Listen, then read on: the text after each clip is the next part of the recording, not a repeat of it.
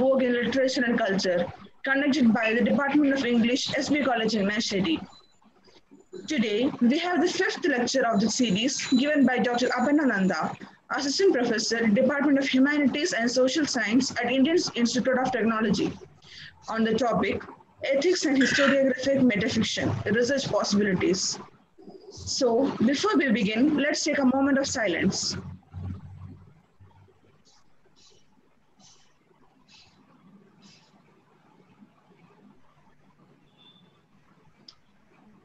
Thank you.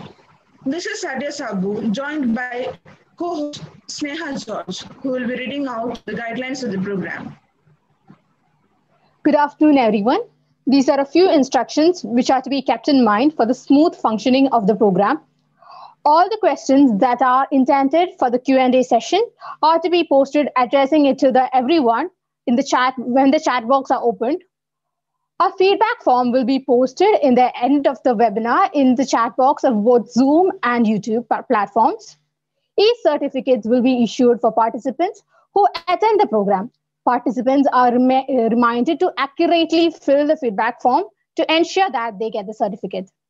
Since all personal information are entered in the feedback forms, participants are requested not to introduce themselves in the chat box, as this might distract the speaker. That is all by the way of instructions. Over to you, Satya. I now invite Mr. Anishki Joseph, Assistant Professor, SB College Changanacherry, to introduce the speaker. Thank you, Satya. Good afternoon, everyone.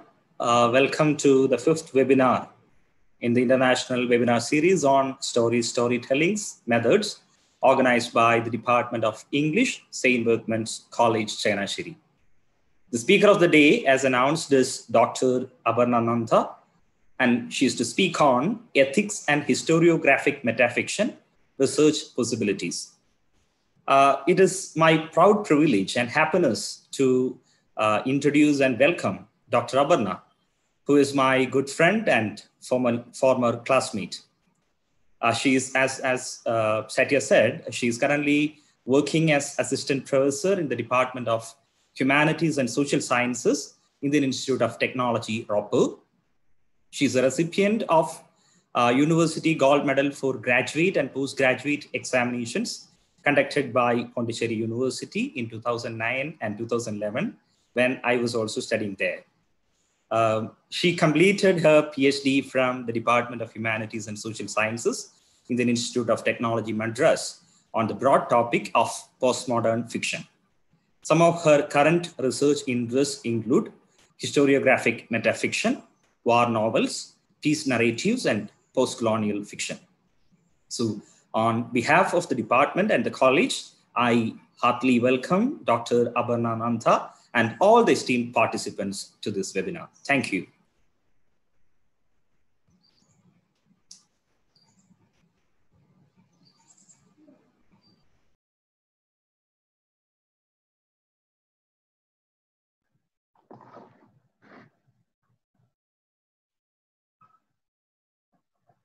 Thank you, Anish, for your kind words of introduction, and thank you, SB College, for having me. So first of all, let me take this opportunity to say that it's always a privilege to be speaking to young minds, and to have this opportunity means a lot to me. So without much ado, I will go to the topic of today's talk. That is ethics and historiographic metafiction and the research possibilities that are inherent in this area. But before we go on to the topic of ethics and historiographic metafiction and the research possibilities, I would like to introduce the topic of ethics and the topic of historiographic metafiction to you. So what is ethics? Now, ethics is a very age-old and prevalent topic that we have all at some point or the other studied bits and pieces of it. Aristotle has written about it, Hobbes has written about it, Hume has written about it. So at some point or the other, we are always looking at ethics from different possibilities. But for the sake of today's talk, I'm going to limit my discussion on ethics to one particular critic, that is Martha Nussbaum. Martha Nussbaum is an American philosopher and a faculty member in the University of Chicago who has done extensive work on the idea of ethics. and its relation to literature. So in one of her works titled Exactly and Responsibly, A Defense of Ethical Criticism, which was published in the year 1998, she cites the idea propounded by Henry James in the Preface to Golden Bowl. So in the Preface to Golden Bowl, Henry James writes, art is nothing if not exemplary, and care nothing if not active, meaning that art should lead the way. It should be ethical. And care, acts of concern, should be active, should be action-based. It should not be something theoretical. So as in the Preface to Golden Bowl and many other works written by Henry James, he expresses the view that the novelist is an ethical and political being whose conduct, as he puts things in prose in a certain way, is a form of exemplary moral conduct, expressing out of the soil of his sensibility a projected morality. So here, Henry James is actually reflecting on the role of the novelist. He's not someone who writes something and puts it out into the world. A novelist is not something it's not an easy job. He's an ethical being. He's a political being. He has a function in the society. He has a role in the society that we live. And therefore, Henry James is of the opinion that we need more novelists in our society because they call our imaginations to more exacting demarcations, our emotions to a more honest confrontation with ourselves, and the real impact our conduct has on the lives of others. So Henry James here is saying, is detailing a little bit about the function of literature itself. He's saying that literature is like a mirror. When you read something, you are mirroring, it is like the work is calling you to reflect on your own character, on your own behavior, on your own imagination. So it is self-reflective. It reflects what you are on the outside. And it's a very honest reflection because you are not going and telling somebody. You are talking to yourself. And with your conversation with the book, with the dialogue that you're initiating with the book that you are reading, this particular literature assumes a function, assumes an ethical function. He argues that when we follow the novelist as attentive readers, we ourselves engage in ethical conduct and our reading themselves become accessible ethical acts. Now, this is all what Henry James says. Now, this is a view that Martha Nussbaum in many of her works defends. And she's not doing this in a very naive manner. The need for asserting the ethical value of fiction is calling for the need of saying, fiction should be ethical, and so should the criticism of fiction. But she does not hold this position naively. While she does assert the importance of ethical and political criticism, she does not look at it as a singular way of perceiving literature. She does acknowledge that literature has many functions. But she argues that the appeal to aesthetic detachment is not innocent of politics. To read Dickens in a detached way, this is her own example. She cites the example of Dickens. She says that to read Dickens in a detached way is to refuse his call to reflect. Dickens is calling you to reflect on social conditions of that time. So you, by telling that this is not something that we, I will take up only the structural aspect of criticism. I will look at only the structural aspect of literature. You are refusing the call that the author gives you. The author is calling out to you for a discussion and you're refusing that call. This is something that Martha Nussbaum says. It is like you're willing to reflect on old age and death, but not about the social condition of the poor and the racially oppressed. Sticking only with the structural aspect of criticism would be to permit reflection to enter one portion of one's life, but to exclude it from another. So, in a very veiled manner, Martha Nussbaum is actually criticizing the structural turn in literary criticism. So post the 1960s, we have all seen a very structural, post-structural turn in criticism. And Martha Nussbaum is telling, look at this. While structural criticism is important, while you have to pay attention to all that, look at ethical criticism also. Do not forget ethical criticism. Do not forget the role of ethics in literature. Do not forget the role that ethics plays in literature. So this is something that Martha Nussbaum vehemently argues for. With this in mind, let me move on to the introduction of the next concept that I am going to speak about. So that is historiographic metafiction. Now, historiographic metafiction is a subgenre of postmodern fiction. So it is a branch of postmodern fiction itself. But in order to understand historiographic metafiction, we must first understand what is history, what is historiography, and then only we can move on to the concept of historiographic metafiction itself. So what is history? History is most popularly defined as a knowledge of the past. So this is the most textbook definition that I can give you. But we could problematize this rather simplistic definition of history. Here, past is treated as a unilateral and monolithic entity. So for example, I know the history of the invention of the light bulb. I'm telling you that I know the invention of the light bulb. This is done by Edison. I'm most likely telling you that I know the process that Edison went through while he's inventing the light bulb. But I do not know the academic war that Edison had with Tesla and Tesla's contribution to Edison. George Orwell rightly points out that history is often written from the winner's point of view.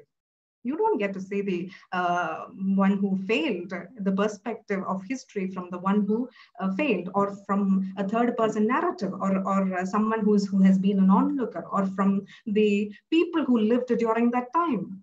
These are not versions of history that you have access to, you and I have access to. So history most likely is written from the winner's point of view.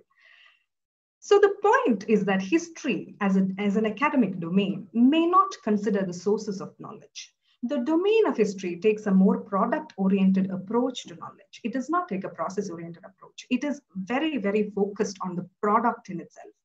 In order to problematize this view, let us investigate the nature of truth, the nature of knowledge with an example. Now, many of you might have heard this example. And this is the story of Puritan Bridge. If you've taken philosophy, maybe you would have already heard this example, but I'm telling you for the benefit of people who do not know this. This is the story of Puritan Bridge. It is also called Sophism 17. The story is also called Sophism 17. It is described by Jean Puritan, an influential 14th century French philosopher. This Puritan Bridge is a self-referential paradox that problematizes the nature of truth in itself. So this story goes like this. So Socrates, an imaginary Socrates and an imaginary Plato are the characters in this story, told by Jean Puritan. So Socrates wants to cross a river and comes to a bridge that is guarded by Plato. So both are philosophers, big thinkers, right? That is the point of the story. So Socrates wants to cross the bridge. Plato is guarding the bridge. Plato says, Socrates, if in the first proposition which you utter, you speak the truth, I will permit you to cross. But surely if you speak falsely, I shall throw you into the water.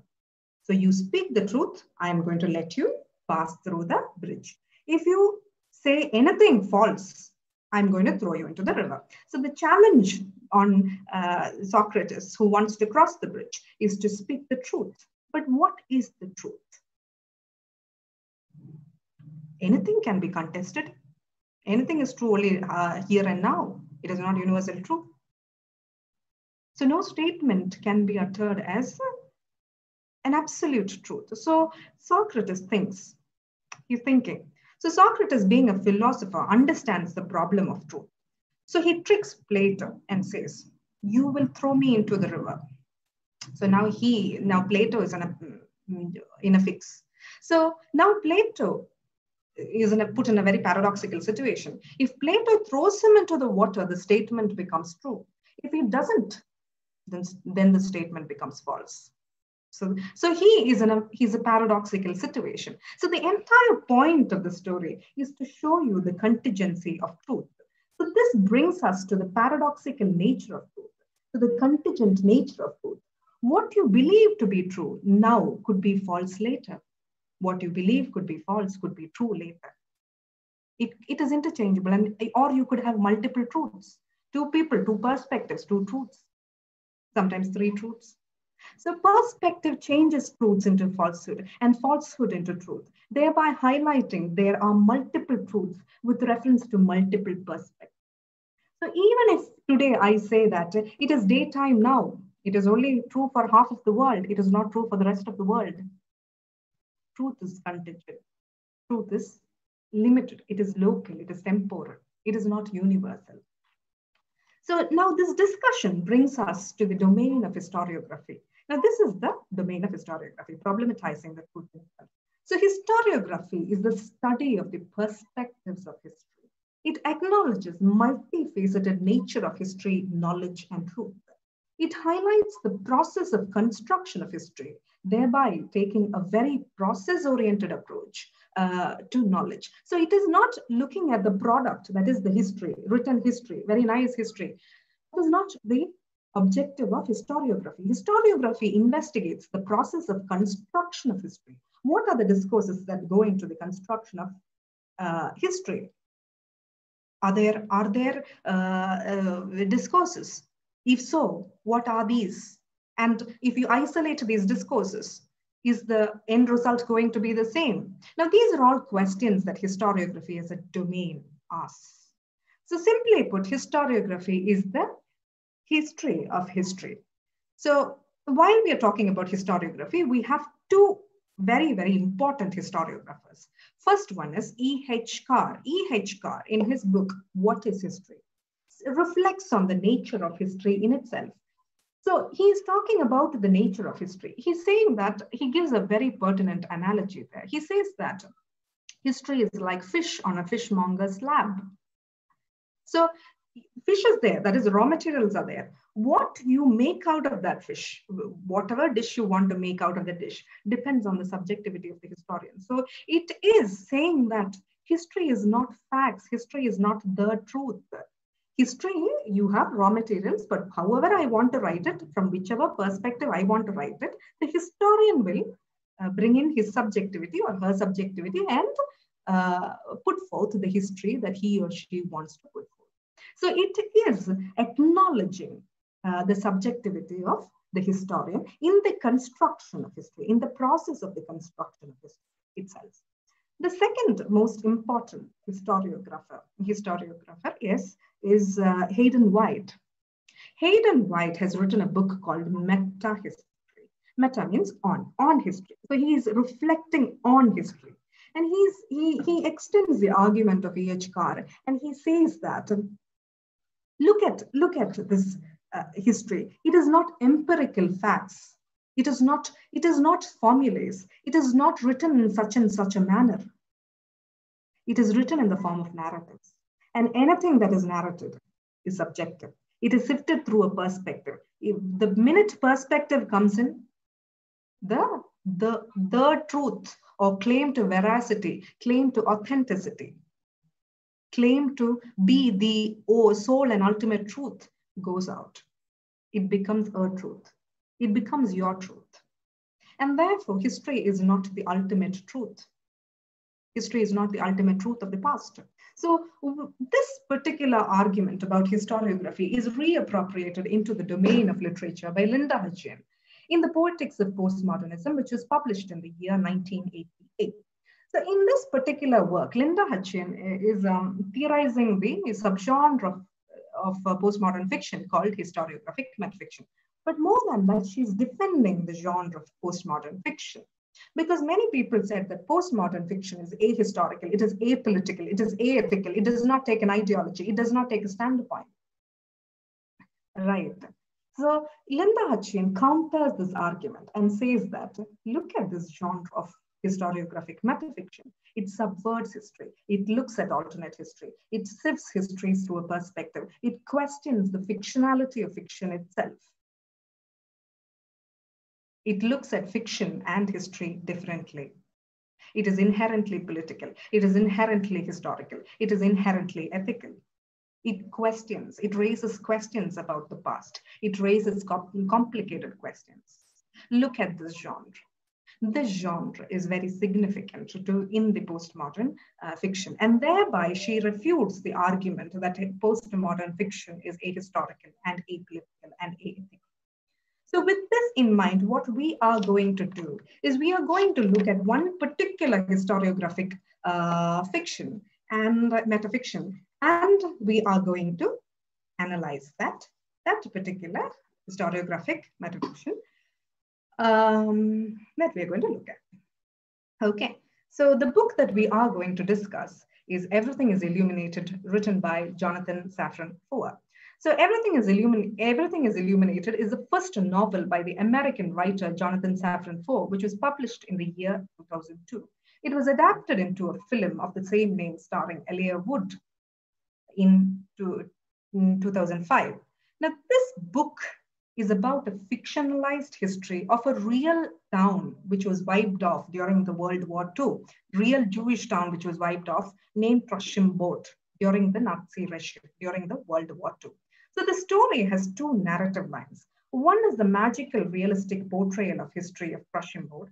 The other is about the quest of the eponymous hero, that is, hero who's named after the author himself, Jonathan Safran Foer, to find out a woman named Augustine, who is assumed to have saved his grandfather, his Jewish grandfather, during the time of war. So this is the quest of a man coming all the way from America to Ukraine to find a woman who's assumed to have saved his grandfather. So in order to facilitate your understanding for people who have not watched this movie or read this text, I will play the trailer of the movie. I'm going to share the screen.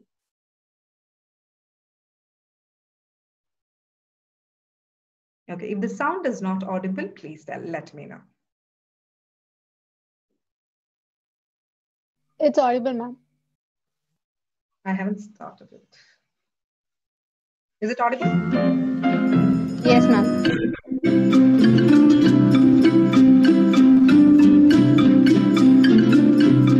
Your grandfather wanted you to have this photograph for your collection. Who is Augustine? Grandma?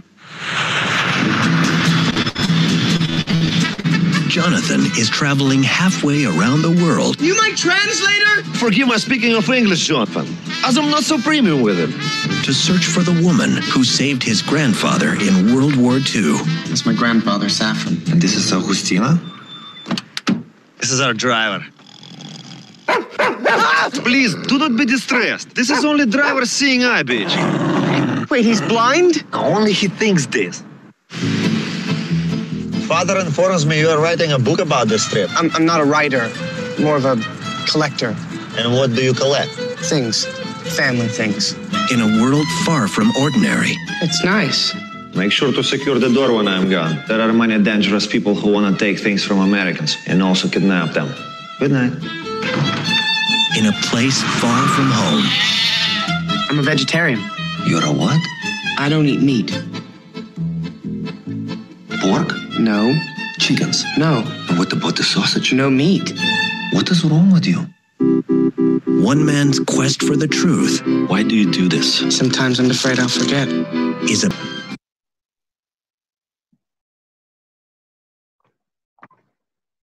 So as you have seen, this story tells the quest. It begins with a hero, the eponymous hero, who's named after the author himself. It actually is semi-autobiographical, which is why it is named after the hero, author himself. Jonathan Safran Foer, embarking on a quest to find the lady named Augustine, who's believed to have saved his grandfather during the World War. Now, his guides, as you have seen, is an anti-Semitic, cranky old grandfather, his deranged dog, and his over-enthusiastic grandson, whose ridiculous English, whose love for American popular culture and consistent chatter makes every situation in this otherwise serious novel funny. So he is the one who makes this entire novel. If you see, it's a very comical novel. You don't see many Holocaust novels which take the road of comedy. So this is one of them. If you get a chance, you can watch the movie or read the book. The guides are not very knowledgeable about the subject of finding the village that once was Prussian-Boot, and usually just scam the tourist by taking them on long journeys. But after hearing the compelling story of our hero, Jonathan Safran Foer, they decide to help Jonathan find Augustine. And after traveling through much of rural Ukraine, they finally find Lista, the sister of Alexei. The meeting with Lista, you think that will throw light on Jonathan and will have a moment with Jonathan. But what this meeting does is the unexpected twist of the novel. So it's a spoiler alert. So in the meeting with Lista traumatizes the grandfather of Alex, the tour guide that you saw. And we discover one of the photographs of Alex's grandfather among Lista's collections. So this reveals that our grandfather in the story has lived in this particular section of the town. And that he has a past here that he does not speak about, that he does not reveal to his own family or anyone for that matter. So late in the chapter, in the penultimate chapter titled Illumination, the grandfather reveals the painful truth of him betraying a close Jewish friend in one of the Nazi raids in Ukraine. And this is a section that brings out an entirely different perspective of Holocaust that you have read about in many other sections. So in order to give you an idea, I would like to read out those sections. So I'll share the book and I will read out highlighted sections of the text.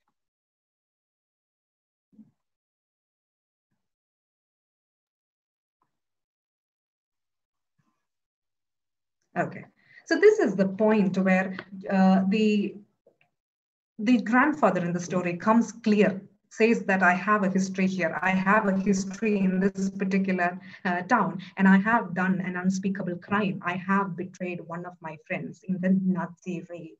And he is telling his own past. He's revealing his own past to his grandson, Alex. I will tell you, Jonathan. So this is written by Alex as a letter to Jonathan later on in the text. I will tell you, Jonathan, that at this place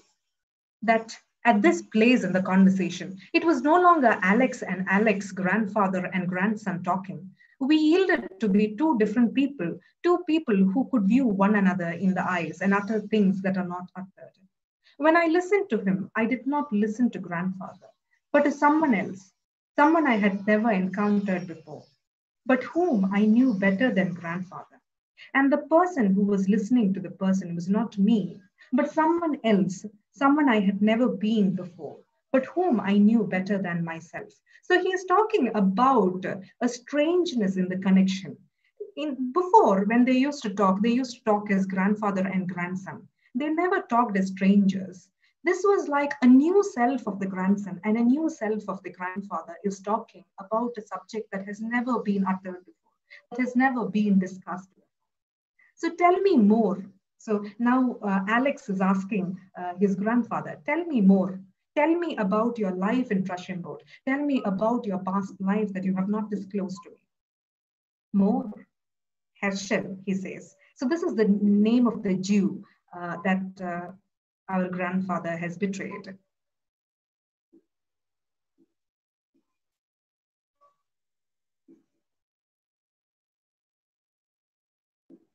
Okay, so tell me more, I said. Herschel, it was as if he was our family. Tell me what happened. What happened to him? To him and me. It happened to everybody. Do not make a mistake.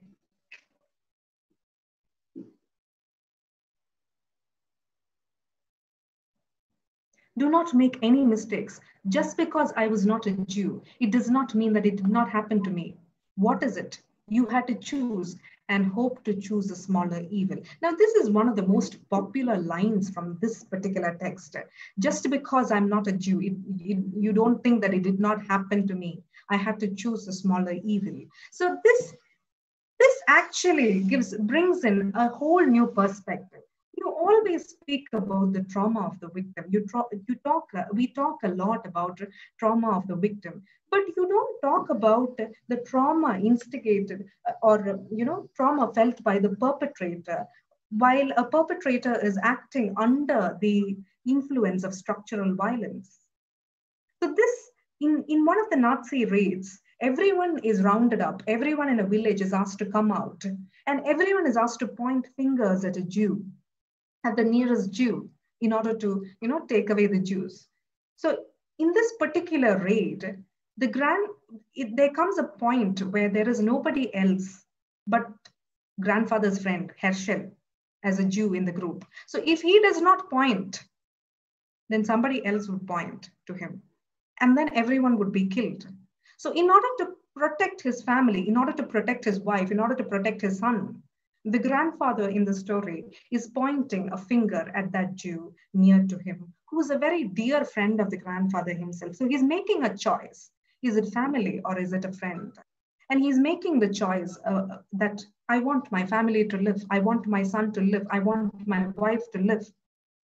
So just because he made the choice, and just because of that, it does not mean that he's not guilty. He has lived with this guilt, and he has lived with this trauma. He has carried this trauma through generations. The war has ended. The world has become a better place. And a lot of things has happened. But even till date, the grandfather in the story is unable to reconcile with the trauma that he, of the act, of that particular act he did many, many, many years ago. And this is a very poignant place in the story. Then another thing that I want to talk about is, so why is not? So after that, his grandson asks, but why did you leave the village? Why couldn't you stay in that village and carry on in that village? And he said a very interesting answer. I want to show you that answer.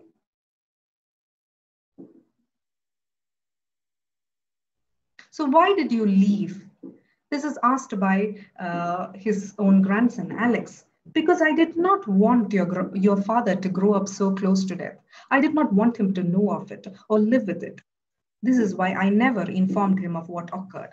I wanted so much for him to live a good life without debt, without choices, without shame. But I was not a good father, I must inform you. I was the worst father.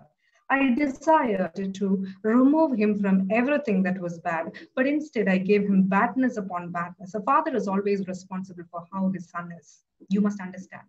So he says, I relocated. I went to a different place. I started a new life. I assumed a new name. I erased my history. I erased my personal history. Because I did not want my son to grow up close to death. I did not want my son to know the version of the person I was.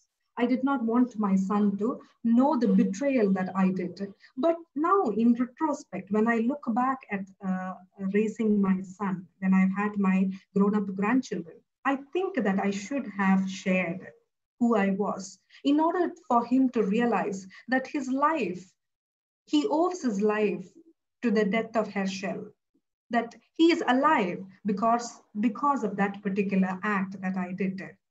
And that he would work to reconcile, he would work to recuperate the damage that is done in history. But I stripped him of his own personal history. I stripped him of all the knowledge of history, of that personal history. And that is why we do not have reconciliation. We do not have acts of, asking forgiveness. We do not have any such acts, because my son is ignorant of the history that I am privy to, that I was witness to, that I was a participant of. Now, I would like to read out the section just after betraying Herschel. What does grandfather, the emotions of grandfather and how it is narrated.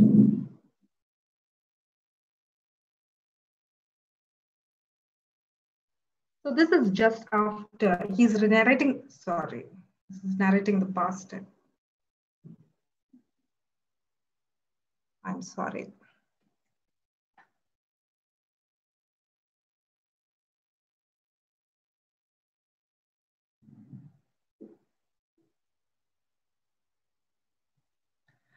Okay, so I looked at grandmother and she kissed me on the forehead. I kissed her on the mouth. Now this is actually written like this. There is no spaces in between.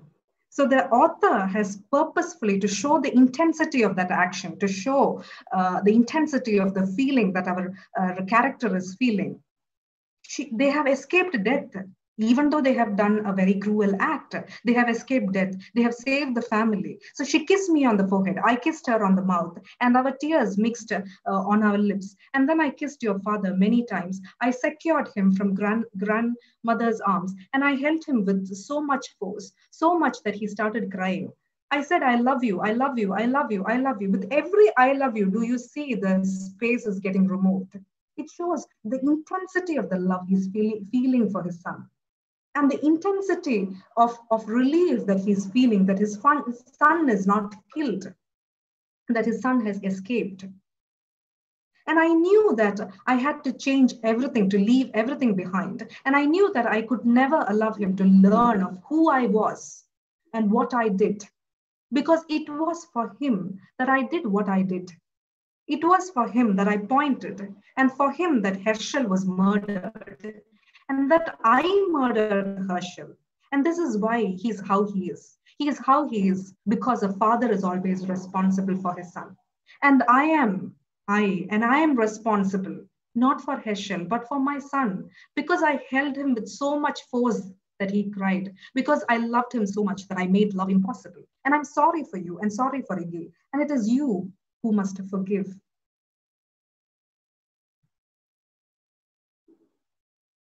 Me, he said these things to us. And Jonathan, where do we go now? What do we do with what we know? Grandfather said that I am.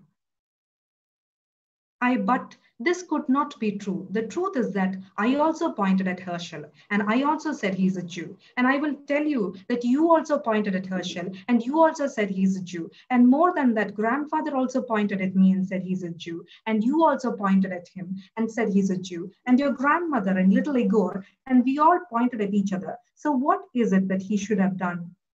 He would have been a fool to do anything else. But is it forgivable? What he did, can he ever be forgiven for his finger, for what his finger did, and for what he pointed to and did not point to, for what he touched in his life and what he did not touch? He's still guilty. Am I? And now, he said, we must make sleep. So in this section, he's actually addressing a very pertinent question. He's acknowledging the incident that happened. Grandfather is acknowledging an incident that happened. But since it is written in a letter by Alex is discussing the way forward.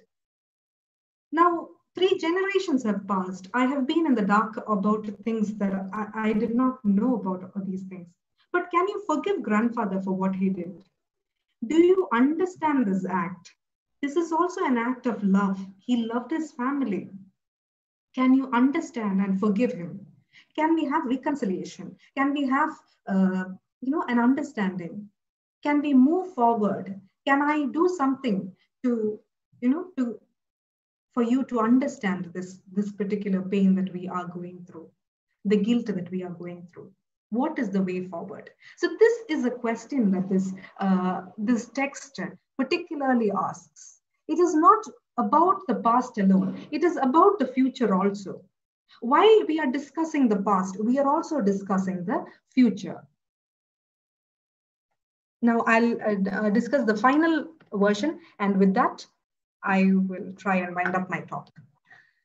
So after this, they are discussing in their family, they have discussed the history that grandfather has done. And the father is very angry. And Sasha is Alex. It is his home name. So he fights with his father. He says, no, I will assume all responsibility for the family. If you want to do something, you can go.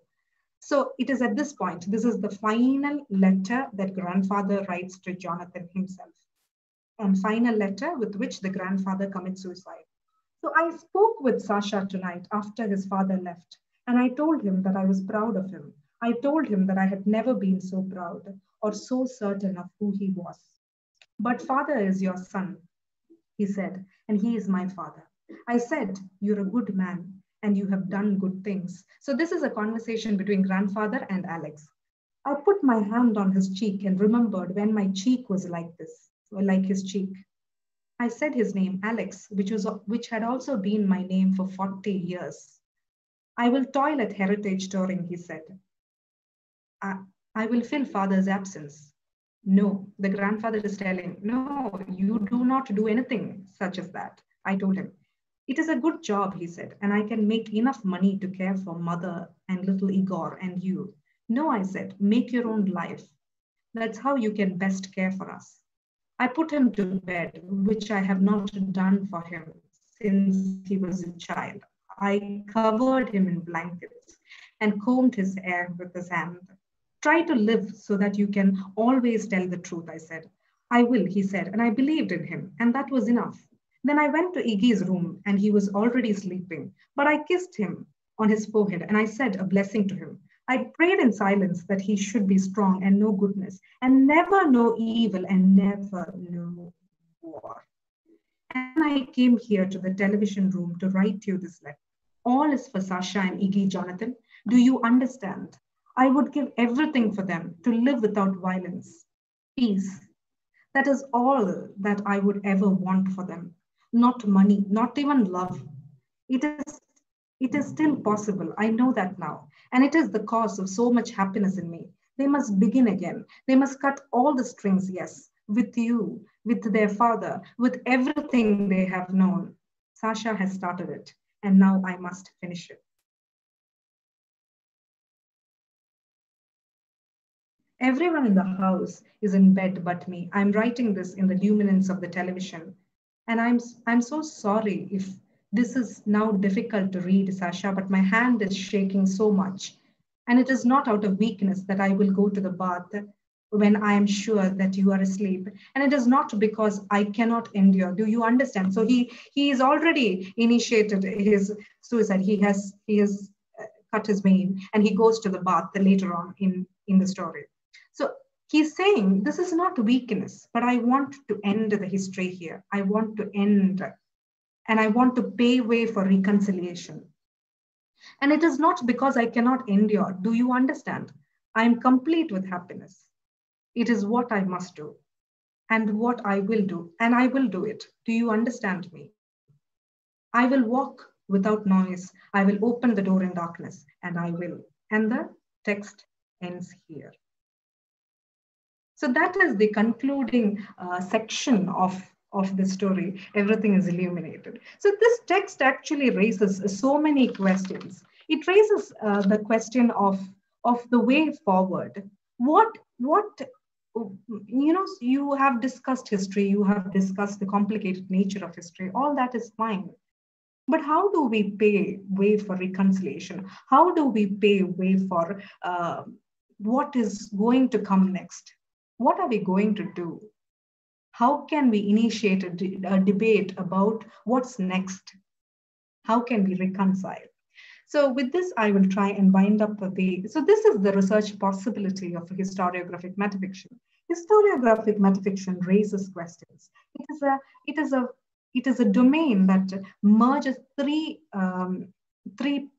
varied domains. One is history, another is theory, another is literature. So it is a combination of these three domains that we are talking about in the genre of historiographic metafiction. And with this, I will try and wind up this talk. So writing this novel is an attempt at sensitizing the reader to the truth of violence.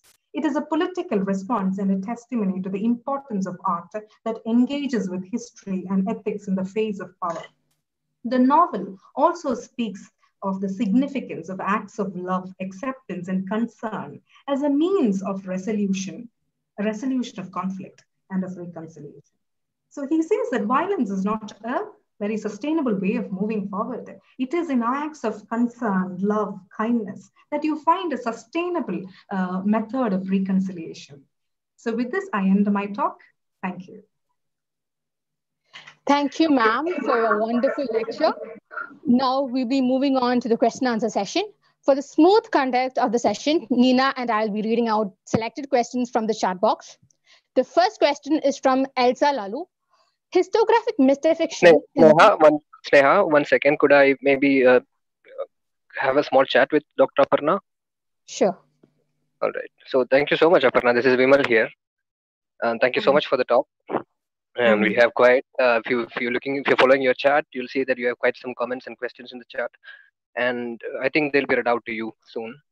So if you'll pardon my liberty, I was thinking maybe I could have a quick word with you, small chat before we go on to the questions directly. Is that fine?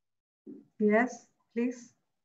All right. So you began with this incitement by Henry James that art should be ethical, and that it should perhaps encourage exemplary moral conduct. But this question of being ethical, but this question of being politically correct, because that's apparently a term that's very fashionable. So being ethical or being politically correct is just a factor of the positions that you take. Because somebody who is conservative minded, as opposed to somebody who is extremely radical in his outlook, can have different takes on what is politically correct and what is ethical and so on. So the power of postmodern thought and philosophy is that it often complicates this easy understanding of moral positions about what constitutes the ethical, all right, or indeed any sort of reliance on any kind of certainty and fatalism. Dr. Vimal, why do you complicate ethical with political correctness? Because of this reason, because it's a factor of the positions that you take. What is ethical to you may not seem ethical to me. Yes, there are varied ethics. No, as I told you in the beginning itself, there is ethics from the perspective of Hobbes. There is ethics from the perspective of Aristotle. There is ethics from Zizek. There is ethics from Levinas. So each of these ethical standpoints are very different. And ethics has moved away from the perspective of political correctness, from the perspective of binary, to a very larger spectrum. And we have acknowledged it in the postmodern ethical discussions. But when you say that art has this function to be ethical, aren't we in some sense assigning a function to art? And so even the need to be exemplary or the need to be moral, doesn't it corrupt the idea of the purpose of art itself? That I already discussed in my talk. I said that this is one of the functions. Martha Nussbaum does not assume this function naively. She says that this is one of the functions of art and a very pertinent function. And she's criticizing it in a context, in the context of the structural turn, which post-structuralism has taken. And she's resuming the criticism, the ethical criticism or the criticism that happened before the post-structuralist turn or even the structuralist turn. And she's resuming and saying, this is also important. Look at it. I never said that this is the sole function of art. All right, then. So thank you so much. I guess we can move on to the questions now.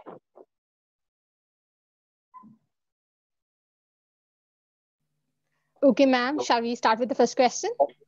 Yes. Yeah. Okay, the first question is from Elsa Lalu. The question is, historiographic metafiction is used in many fictions combined with magical realism, like in 100 Years of Solitude. This feature comes under postmodernism. Ma'am, what is your opinion about treating metafiction as a Western idea? Do Indian epics have magical realism, or is it just fantasy? Salman Rushdie's Midnight's Children, magical realism. No? So we have actually used magical realism, but I do concede with the idea that Indian fiction has not used postmodern narrative techniques as much as Western writers have used it. And that I really agree. And this is something that we should discuss about in the future. And this is a scope for future discussion.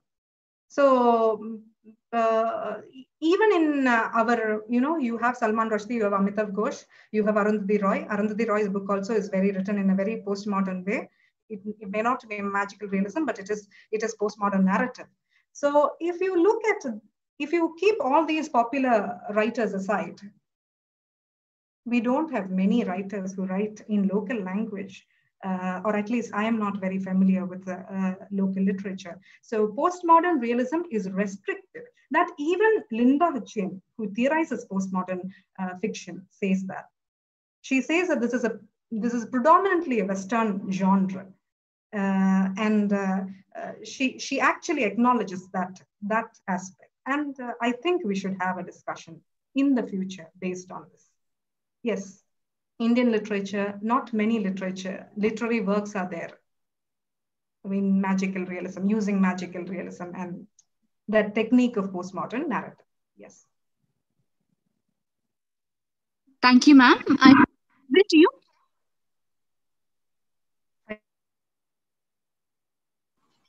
Am I audible, ma'am? Yes, Neena, you're audible. Okay, thank you. Ma'am, our next question is from Surya Sugadin. Ma'am, running in the family can be also analyzed the same way under the light of historiographic metafiction, right? Also, how magic realism can be associated with historiographic metafiction. Ma'am, there's a second part to this question. Also, photography's cartography, the features of postmodern fiction, how can we associate those with historiographic metafiction?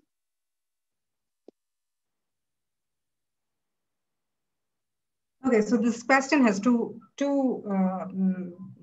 sections. So any text can be seen through any theoretical lens. I do not subscribe to the view that a theoretical lens is a watertight compartment. It is not a watertight compartment. You can look at a postmodern text through a structural lens. You can look at a that structuralism text through a postmodern lens. It is not something that is exclusive. In fact, they are all in a spectrum. If you look at the history of literary theory, one is a reaction to the other. So there is an action, there is a reaction, there is an action, there is a reaction. And it is post-structuralism that actually says, everything has a center. So you're just changing the center. And then finally you are coming to this particular point. Let us disrupt the center itself.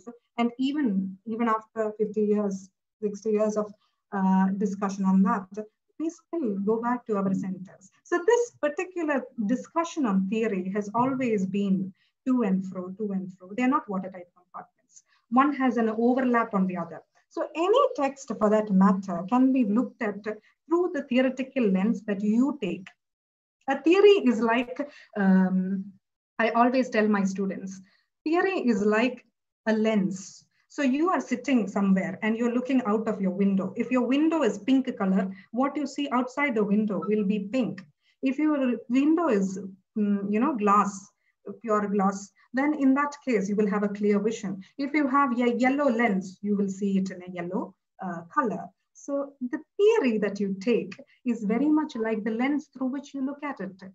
You want to be informed by that lens, which is why you're looking at it. You're looking at that particular theory. You're analyzing the text through that particular theory. So you can look at it anyway. So that is the first answer.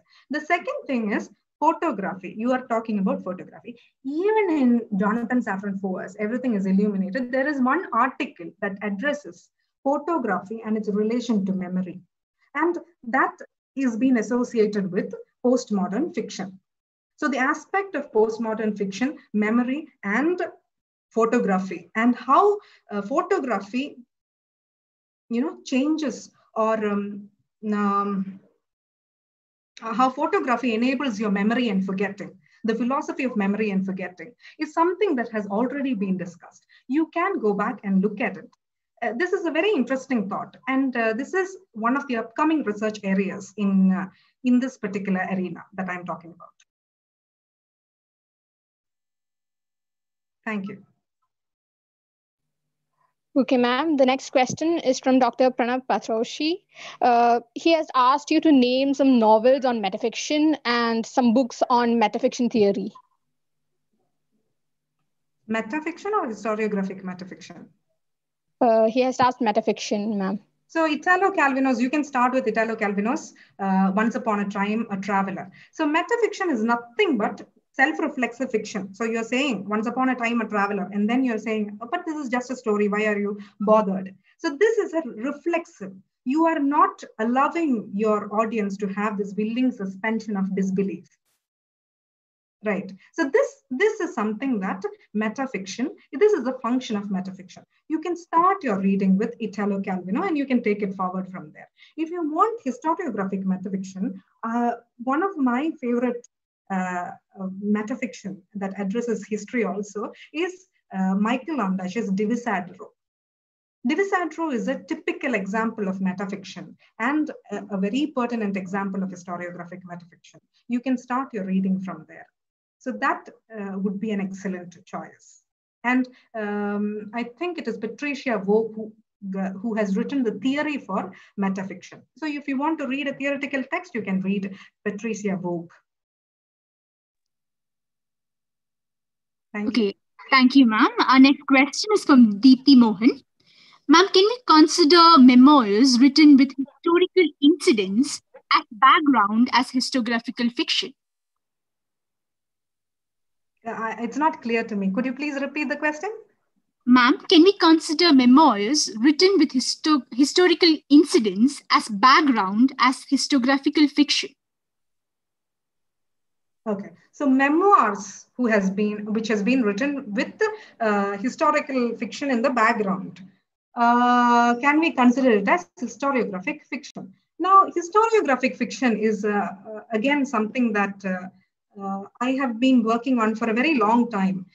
And I've been in the attempt of theorizing historiographic fiction, that is Commonwealth historiographic fiction. But at some point, you realize that every fiction is reflexive. At some point, there is an unintentional reflexivity. You look at any fiction, it becomes historiographic metafiction. It comes under the larger category of historiographic metafiction. So I'm not very sure of the category that you're suggesting as historiographic fiction, but yes, memoirs with history depicted in the background can be read through the lens of historiographic metafiction. Yes. Ma'am, the next question is from Rashmi. The question is, how far do you think oral narratives can be an inherent part of metafiction? Okay, oral narratives and metafiction. So this is an area that I have not worked on, to be very truthful. Oral narratives, and this is a very interesting topic, the concept of oral narratives. But one of the most important things that you have to notice about oral narratives is the fluidity of oral narratives in itself. So one version is very different from the other.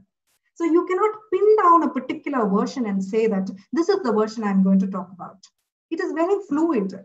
If I say a particular story, it will be in one version. If I tell my daughter the same version of the story, what she tells will be a different version. There is that very famous Chinese secret, right? So you tell, the same story goes around, and by the end, it will be a very different story. So oral narratives has this very beautiful nature of being fluid. So because of its fluid nature, I don't know whether this kind of metafiction and these postmodern categories would be appropriate for analyzing oral literature. I have not worked on oral literature. Maybe you can ask a more informed person about oral narratives. I'm not very well versed in oral narratives. Thank you, ma'am. Our next question is from Vipin Cherian. How do you consider the use of the generic figure of the collector in postmodern works like the novel Everything is Illuminated or John Fowler's Collector? I find it fascinating how the troupe works as a constant acceptance and rejection of past. Your comments? Okay, so you're saying the role of the collector, the one who goes about and collects things, is someone who accepts the past. At the same time, he's rejecting the past. So, yes, as I already said, this is a field that is upcoming. You could read the work written by Paul Ricoeur on memory and forgetting. This particular work actually addresses questions about memory and this collecting things, photographs and things like that. So this is a very ongoing debate in this particular area, in this particular domain. So I'm not sure if I can give a simple answer to that. Yes, but it should be problematized. It is both a rejection and it's both an acceptance, but this acceptance also should be problematized. This rejection should also be problematized.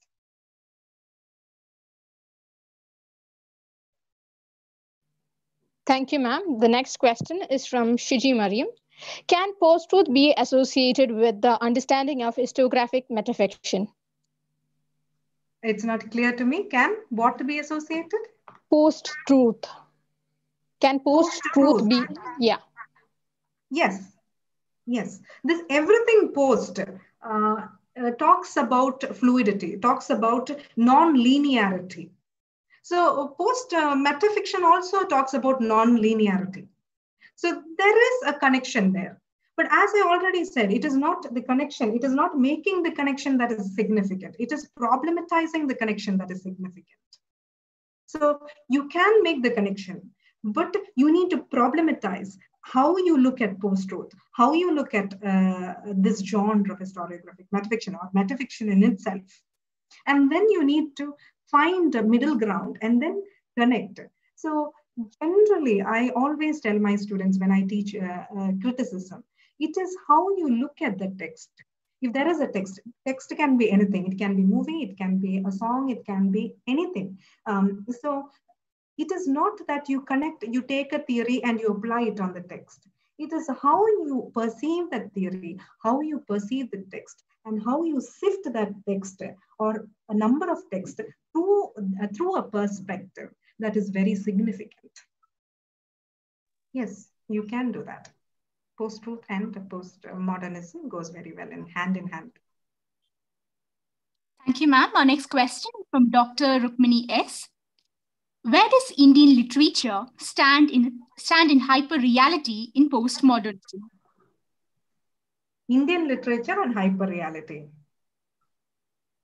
Where does Indian literature stand in hyper-reality in postmodernism? Okay.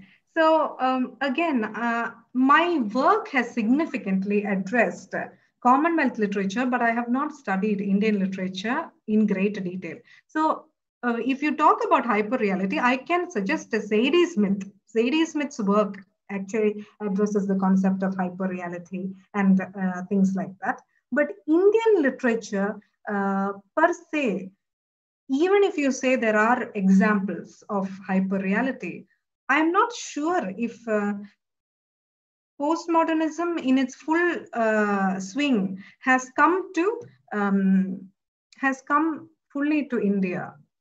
And this could also be because of our histories, because of the way in which we look at our histories, because of our colonial history. We look at our history our history of nationalism and things like that in a positive light.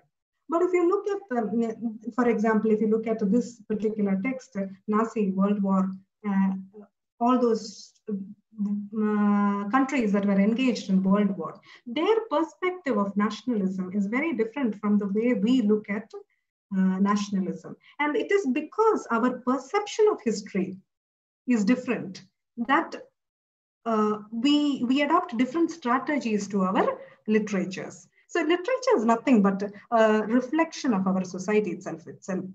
No. So the societal function, the way it hides, this we will definitely have to go back and we will have to read Wuthering Heights again and then look at the history in Wuthering Heights. So I don't think I can say this right now, but there might be articles. You can look at articles that has addressed history in Wuthering Heights. Even if you don't search for historiographic metafiction, because Wuthering Heights was written at a very different era. It was not written with the knowledge of history. It was not written with it was not written with the knowledge of theoretical understanding. It was written as fiction. It is a linear fiction. So you can perhaps look at it, or you can write to me and then we can have a discussion later. Okay, thank you, ma'am. Our next question is from Virendra Yadav BM. Can we study the Indian novel from the Western point of view without Indian ethics? Can we study the Indian novel from the Western ethical point of view without Indian ethics? without the theoretical framework of ethics. It would always, if you study Indian works, I would always suggest that you look at Indian theoreticians also. It is not that you should look at only at, I do not subscribe to the view that you should look at Western theoreticians alone. You should look at Indian theoreticians. You can take the framework of the West, but you should modify the framework of the West while we are looking at Indian literature. This is something that I feel. Yes, thank you.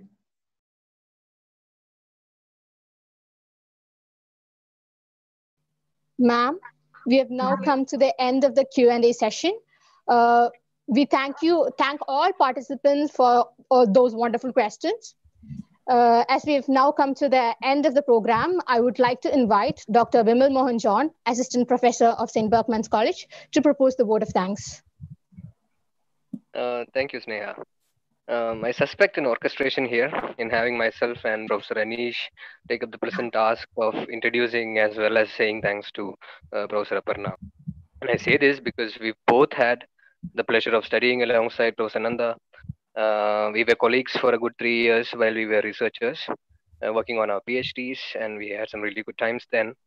And I'm so happy to reassociate with her, albeit over this virtual platform. So I'm so happy and grateful that she took up our proposal and gave us this talk on modernism, postmodernism, and ethics, a seemingly set of positions, a difficult set of positions to reconcile. So on behalf of the Department of English at SB College and all our participants, both on Zoom and over YouTube, I offer you our collective appreciation and thanks, Professor Nandha. Thank you so much for your time and for your words. And we hope you will also come down to SB for a less virtual association when this new normal kind of goes back to the regular normal. Thank you so much, Dr. Vimal. I look forward to meeting you guys on a virtual platform. Yes, please consider this an invite to come down. Yeah. My gratitude. Are you saying something, sir? No, you finished then. So my gratitude and thanks also to the HOD who you see now on our screen, Professor PJ Thomas, and to the conveners of this series, Professors Anish and Professor Nitin Verghese, and also to our wonderful hosts, our students, and indeed everyone who has contributed towards the fruition of the series of lectures. And lastly, a big thank you to our participants over Zoom and YouTube. Your response, your participation is the biggest fuel that we need to propel ourselves forward. Thank you all, and do join us for the next talk where Professor Nicole Devrain will talk about British New Wave science fiction and representations of Africa. It would be my pleasure.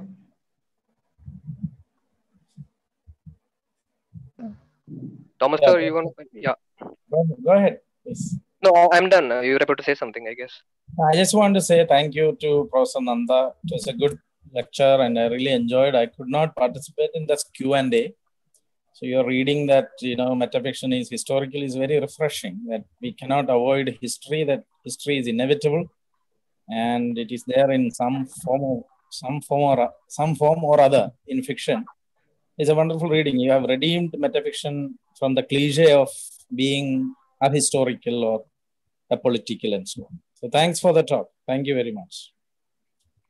Thank you very much, sir. It was my pleasure being a part of your lecture series. I look forward to meeting you in person. Thank you very much. Thank you, ma'am, and thank you, sir. Thus, we have now come to the end of today's session. We hope you have enjoyed and benefited from these deliberations. We hope to meet you all on 2nd September at 4:30 p.m. for the 6th lecture of the series. Until then, goodbye.